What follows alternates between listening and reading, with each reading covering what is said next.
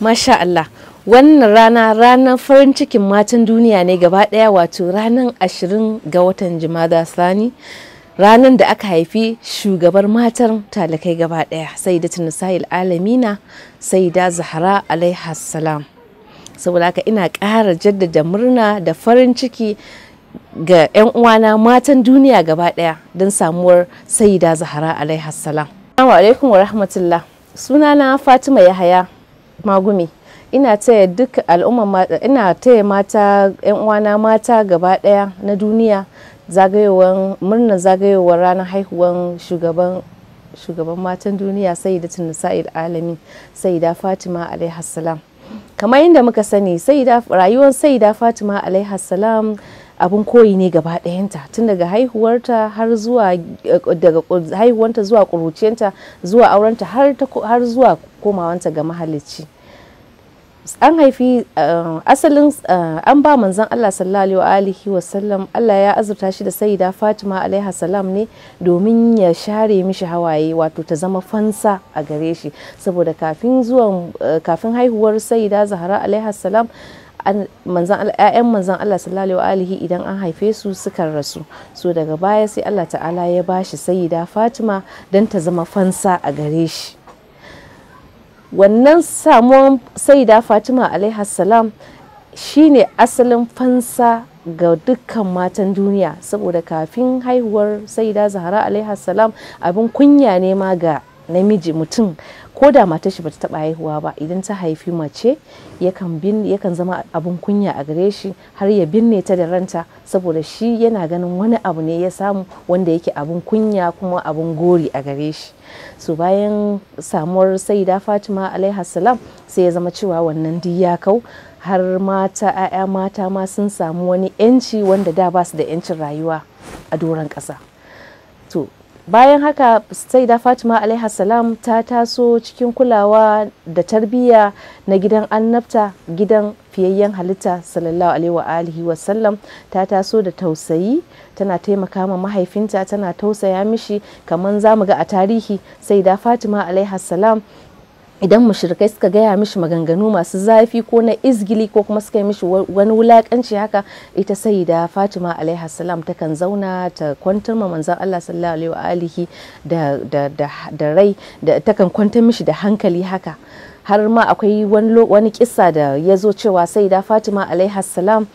akwai wata rana yana ibada yana sallah, mushrikan Makka suka je suka samu abunan rubabben mahaifar raƙumi suka sa mishi akan shi. Sayyida Fatima alaiha salam ta je ta cire mishi wannan mahaifar raƙumin, ta goggoge mishi, ta babbashi magana, ta bashi haƙuri. To kare kenan wannan yana nuna mana cewa Sayyida Fatima ta taso yarinya ce mai tausayi da biyayya ga iyayenta, kuma ta taso da addini, wanda yake idan muka duba yanayin yanda muke suturan mu, tarbiyyar mu, rayuwar auren mu gaba daya koyi ne ga Sayyida Fatima alaiha salam. Saboda idan muka koma a bangaren zamantakewar rayuwar aurenta, za mu ga cewa zama ne idan mace tana takama da wani soyayya ko kuma wani biyayya na aure ko wani abu kula da 'ya'ya, tarbiyyar 'ya'ya, Sayyida Fatima alaiha salam ta wuce nan, saboda ita ta samu tarbiyya ne daga mabubbuga. Saboda haka nan za mu ga cewa kamar rayuwar zaman aurenta da Imam Ali alaihi salam rayuwa ne wanda yake rayuwa ne na zaman aure, kuma rayuwa ne kamar wani makaranta ne ga al'umma gaba daya. Sannan idan aka koma ga tarbiyya ta ba Sayyida Fatima alaiha salam ta ba 'ya'yanta tarbiyya, wanda har yanzu mu matan duniya ita ta koya mana tarbiyya, kamar yadda ta koyar da kamar yadda muka gani a rayuwanta haka. Sannan idan aka koma kamar infaƙinta wato sadakanta da tausayawanta da kyautanta haka, Sayyida Zahra alaiha salam ita wani samfur ne gare mu matan duniya gaba daya, wato wurin sadaka haka. Har ma idan muka tuna akwai wani kissa da ya zo akan sarka da Sayyida Fatima ta ba da sadaka, wanda sarkan ta zama fansa ga bawa, ta yanta bawa, kuma ta ciyar da miskini, sannan kuma ta bayar da ta zama guzuri ga matafiyi. Sayyida Zahra alaiha salam ta kasance takan fifita bukatun makwabtanta fiye da buƙatar kanta. Don saboda koyaushe takan ce makwabci kafin gida, makwabci kafin gida. Sayyida Zahra alaiha salam ta kasance tana yawan takan saurari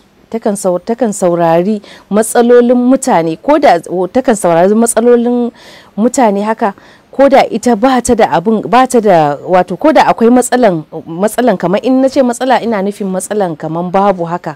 takan ɗauki dukkan abin da take da shi gaba ɗaya, ko da iyakan abin da take da shi ne ta ba wanda ba yi da shi. So abin da na kawo wannan point, idan ka duba rayuwar Sayyida Zahra alaiha salam duka gaba daya abin koyi ne kuma abin sha'awa ne, saboda Sayyida Zahra alaiha salam ita ta kai mu mata matsayin da yanzu muke ciki. Amma abin takaici, abin bakin ciki, abin takaici sai zama cewa ita Sayyida Zahra alaiha salam din nan da ta zama ta koya mana tarbiyya da kuma yanda zamu tarbiyyantar da ƴaƴayenmu, da kuma yanda zamu zauna a gidajen aurenmu, da kuma yanda zamu zauna da makwabtanmu, da yanda zamu bada sadaka ga miskini. Sai zama abin takaici mu mata da yawan mu an sa mana wani makari, kamar misali an sa mana wani shinge akan sanin wace ce Sayyida Fatima alaiha salam, wanda yake ya kamata a ce duk wata mace, duk matan duniya a ce in akwai wanda suka san tarihi to ya zama cewa sun san tarihin Sayyida Zahra alaiha salam. Amma abin takaici ba mu san wace ce Sayyida Zahra ba, wanda in aka tambayi yaro ko babba, wani lokaci manya ma ba su san wace ce ita, dai kawai sun san Sayyida Zahra yar manzon Allah ce. Wani lokaci zaka ji ana yar ma'aiki, to yar ma'aiki wace ce yar ma'aikin nan? Kawai za a ce ai Fatsima ne, wasu su ce Fatsima ne, ko kuma su ce Fatima. So kaga abin takaici, wannan abin takaici ne ya zama cewa wadda muke koyi da rayuwanta gaba ɗaya, wanda sanadiyanta mu muka sami yanci mata, sai ya zama cewa ba mu abu. So da yawa a wasu wuraren wa'inda suka san Sayyida Zahra alaiha salam sukan ɗauki ranar haihuwar Sayyida Zahra da matukar mahimmanci, da matukar mahimmanci, har sukan yi walimomi, sukan yi bukukuwa, maza sukan ba matayensu kyaututtuka, da sauran abubuwa, sukan sabanta musu abubuwa, har ma akan fitar da wasu abubuwa a ce sai ranar haihuwan Sayyida Zahra. Kuma mata da yawa na san a inda suka san Sayyida Zahra din, sukan,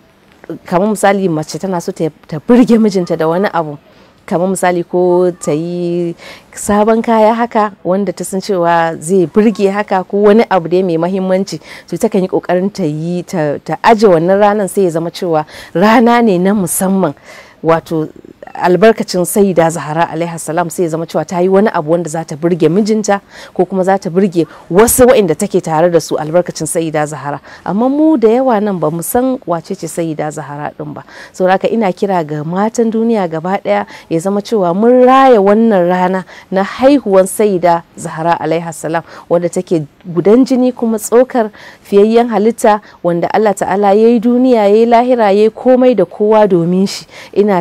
ƙara taya iyayenmu da 'ya'yayenmu da kuma ƙannenmu maza da mata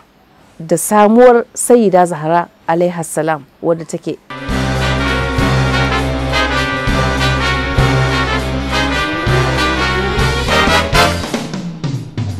saboda haka